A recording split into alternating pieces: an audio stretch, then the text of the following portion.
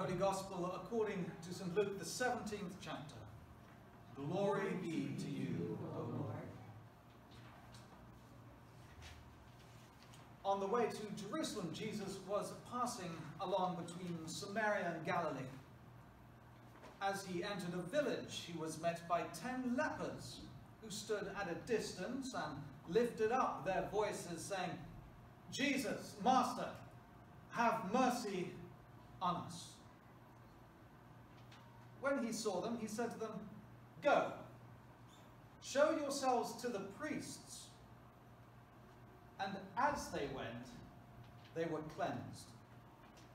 Then one of them, when he saw that he was healed, turned back, praising God with a loud voice, and he fell on his face at Jesus' feet, giving him thanks. How he was a Samaritan. And Jesus answered, "Were not 10 cleansed? Where are the 9? Was no one found to return and give praise to God except this foreigner?" And he said to him, "Rise, go your way, your faith has made you well." This is the gospel of our Lord. Praise to you, O Christ.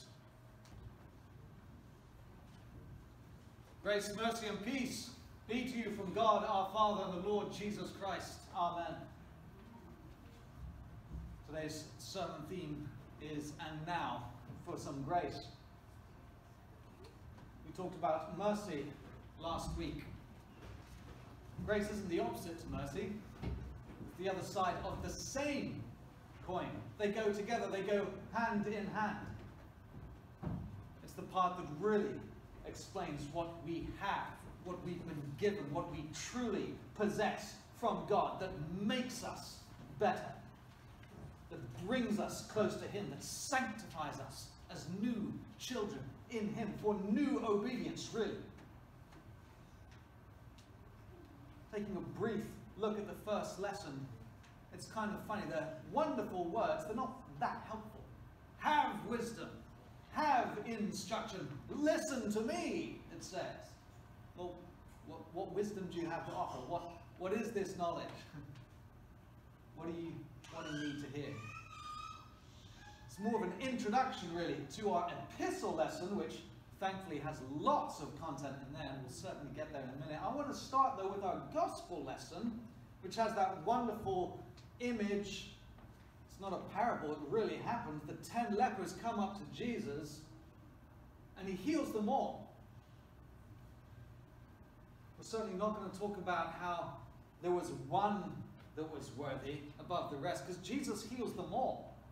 Right? It says way more about who Jesus is than the 10 lepers and the one unique leper, though it certainly does say something about him and his thankfulness and the response, the fruit, if you will, of his faith, as again we'll really get into detail with in the epistle reading, where he comes back and he really praises God and comes before the feet of Jesus in praising God, right? Again, there's the emphasis about him being the Samaritan. He's not better than the other 9. Jesus says, "Go away, go to the priest." They have faith to go to the priest to follow Jesus' instruction, and they're all healed. They are all healed. But it's interesting. I want to start with the gospel reading because of this kind of, this law which is in there that hits our consciences. Who do we identify with? What does describe you and me more? The one who returns to Jesus to give thanks for his life, for all that he's been given. Really, that we see that we are spiritually healed. We're no longer spiritual lepers. That's why we come here. We want to do that.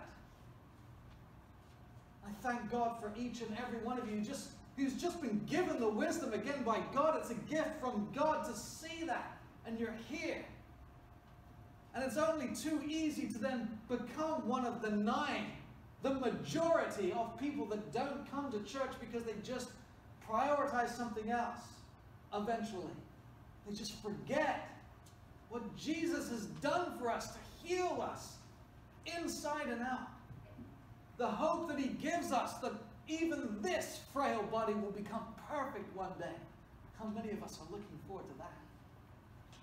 To hit maybe a perfect 9-hole or 18-hole or whatever.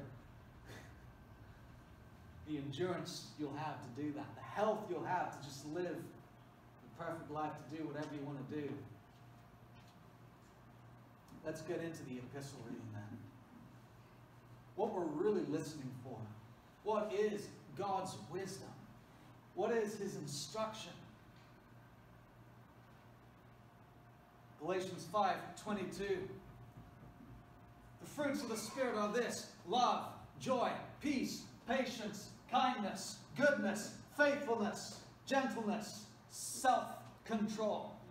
Against such things there is no law. What else does our epistle say in regard to this? He who belongs to Christ Jesus has crucified the flesh and its passions and desires. But again, that's not a law. That's something, again, at the beginning of verse 22, that's the fruit of the Spirit. We know the 10 Commandments, and again, we will confess them today. And really love, that sort of first fruit of the Spirit, does describe the 10 Commandments, but we're in a different context now. Love in this context is a fruit of the Spirit. But if you obey the 10 Commandments, what are you doing? Right? You're loving God and you're loving your neighbor as yourself. But in this context, it's not a law. Against such virtues, such fruits of the Spirit, nothing is demanded, nothing is commanded. These things flow freely from he who is affected by Christ and his sacrifice for you and for me. Lest we forget, of course, on that cross, rising from the dead, attaching his new life to you and to me by virtue of his promise. Fruits of the Spirit are Christ's promise for his made children, in the name of the Father and of the Son and of the Holy Spirit. Again, to touch upon the waters of holy baptism. Sanctified, set apart from the world to be who you are in Christ. So of course love. We start with love. It's the first, it's the last greatest thing. God is described as love in one of John's letters. God so loved the world that he gave his only begotten Son, that whoever believes in him should not perish but have everlasting life. Eternal life. Will be with God forever. With all who believe. We'll see each other again. Forever. Eternal love. Joy touches upon that concept of everlastingness because of hope as well. Because of what we have been given, because of what we see now and what will be. Even though we may be hurting, even though we're presently suffering, even though we're in pain because of this world, whatever it throws at us, this pandemic, COVID-19, whatever, we still have joy. The bigger picture in everything, in times of sadness and happiness, joy is present. Eternal joy. Because that message never leaves us. Peace. Why do we have peace? Not just an internal peace, but the war is over. Jesus has won the war. We're continually battling our sinful nature. Again, putting to the cross, sacrificing those passions, those desires that we have. Knowing Jesus went to the cross, we can put them to the cross too. This links right back to the last one. I'm going to jump there. Self-control. We don't do this enough as Lutheran Christians particularly. We want to say, Christ is everything, so I can't be anything. Therefore, I may even perhaps fall into sin even easier because I'm nothing. We don't give ourselves enough credit in Christ. Of course Christ must be there, but we have Christ. We have Christ. So in Christ, have self-control, for goodness sake. Stop sinning. When you see you having a habitual sin, you know what? Stop doing it because you are in Christ. You can have self-control. It is a fruit of the Spirit. I'm giving this to you as a performative word now. In Christ, be better. I'm not meaning to harp on you with the law. These things, against these things, there is no law. This is the fruit of the Spirit. Have self-control in Christ. You can do it. Yes, you can. That's not just a hope, a worldly hope. I hope you can do better. In Christ, this is His promise. This is His fruit. Because we have eternal peace. The war is won. Have patience, therefore. This is really the other word for hope, because hope wasn't in that list, if you notice. But these all went first. Love, joy, peace, and hope. Do they sound familiar? We kind of celebrate them. Every Advent, every candle is one of them. Aren't they? Love, hope, joy, peace. Maybe if I put it that way, it'll start to ring a bell. Sort of 4 weeks of Advent. Then, of course, we really get into new obedience. The first 4 really speak about sanctification. That's because we're in Christ. The last ones really get into, because we're in Christ, there is new obedience in Christ. We can be kind. We can be good. We can be good. Not like the Good Shepherd or the Good Samaritan, but there is goodness.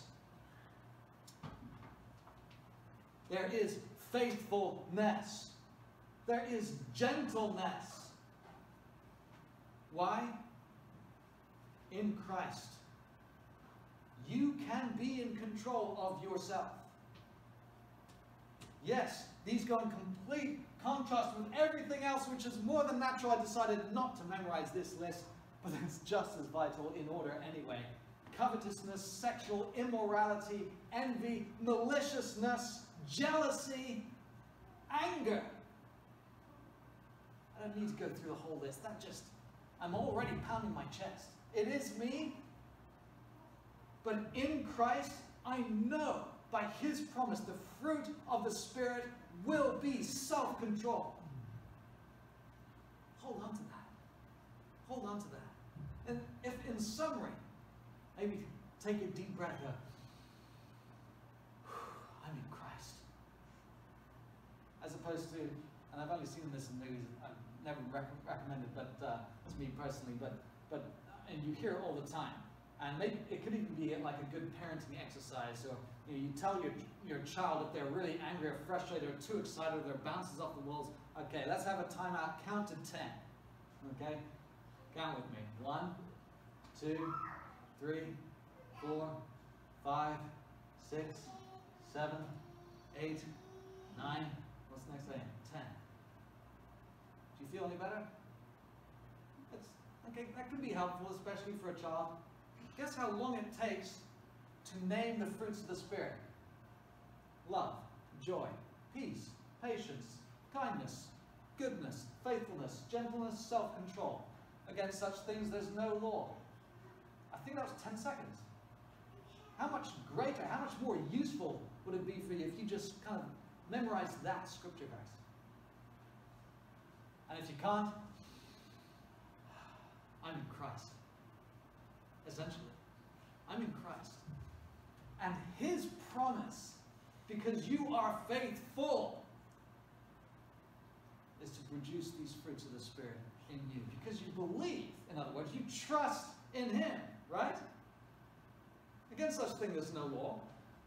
It's because I believe I'm putting to the cross my sinful nature. Because I believe. 10, 9, 8, 7, 6, 5, 4, 3, 2, 1. Can you name them all now? Name them backwards. You have self-control. That means you can be gentle. You can be faithful. You can be good. You can be nice. You can be kind. Why? Because we are sanctified in Christ. He gives us hope. That is endurance. That is patience. Because we have His peace. He has won the war. What a joy to behold. And of course it's lost because it's first. What is the greatest of these? Love. Love God and love your neighbor as yourself. In the name and for the sake of Jesus. Amen.